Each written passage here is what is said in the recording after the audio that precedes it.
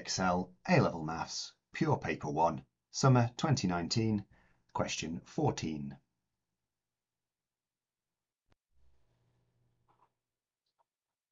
So the curve C in the standard Cartesian plane is defined by the equation x equals 4 sine 2y for y between negative and positive minus pi over 4. The curve C passes through the origin O. We need to find the value of dy by dx at the origin. So we've been given that x equals 4 sine 2y.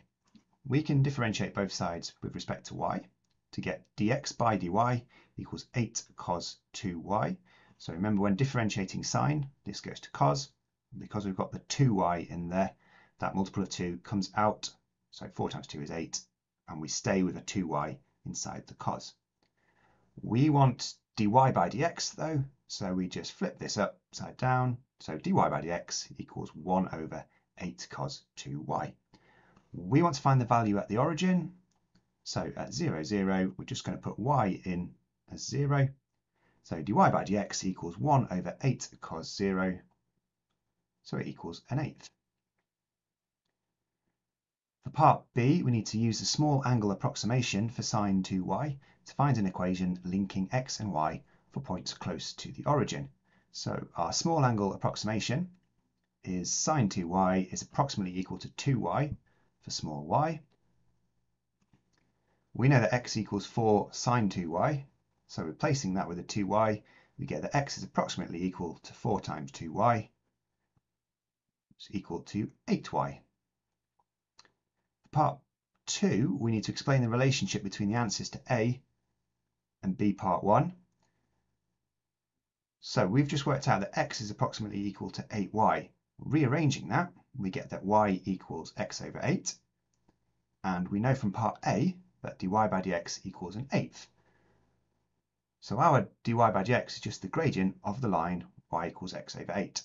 So part A is the gradient of what we found in part B.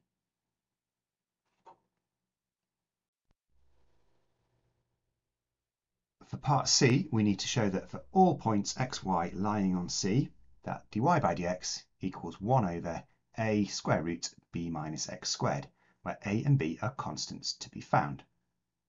Well, we've already worked out that dy by dx equals 1 over 8 cos 2y. And we know from the question that x equals 4 sine 2y. Looking at the format that we're being asked to find this in, we've got a square root of b minus x squared. And we've got cos and sine in what we've got already, which suggests we're going to use our sine squared plus cos squared equals 1 identity. Note that I put the two y's in there because that's what we're dealing with already. So rearranging this, we get that cos 2y equals the square root of 1 minus sine squared 2y. So replacing the cos 2y in our dy by dx formula gives us 1 over 8 times the square root of 1 minus sine squared 2y. But we know that x equals 4 lots of sine 2y, so rearranging that, we get that sine 2y equals x over 4. So sine squared 2y is x over 4 all squared. Now we want this in a form with just x squared. We want to get rid of that over 4.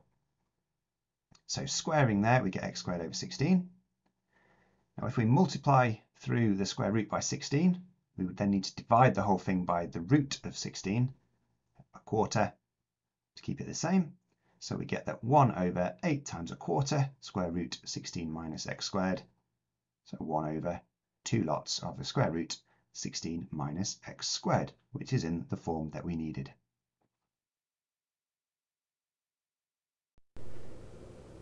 If you've enjoyed this video, don't forget to subscribe to the Doing Maths channel or check out some more of my videos by clicking on the links here.